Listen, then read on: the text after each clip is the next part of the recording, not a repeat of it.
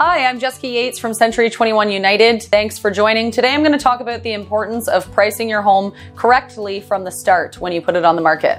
I get a lot of people that want to start high, see what happens, and then plan to lower the price.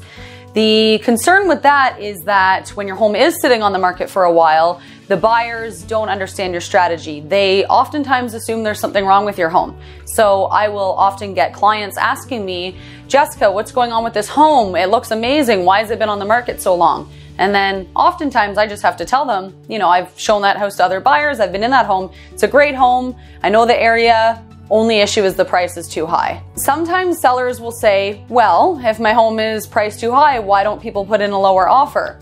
We'll take lower.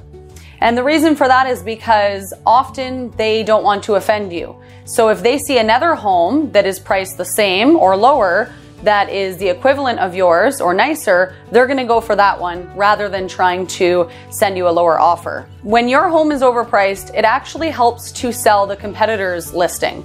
So they may look at your home with their realtor and say, this is a great house, we love it, we're considering it. But then when they look at the other homes that they have lined up that are the same price but superior, or a lower price and superior or the same, then it just helps reassure their decision that they need to buy that property rather than yours. If you price your home correctly, or maybe even lower than market value right now, you're actually more likely to get more money than if you put it too high. So my recommendation would be to price it at market value, maybe even lower to drum up some extra interest, and I think you'll have better success than if you are to price it higher than it should be. Thank you for watching. If you're looking at getting an opinion of value on your home and you're thinking of selling, feel free to reach out to me. I'd love to help you.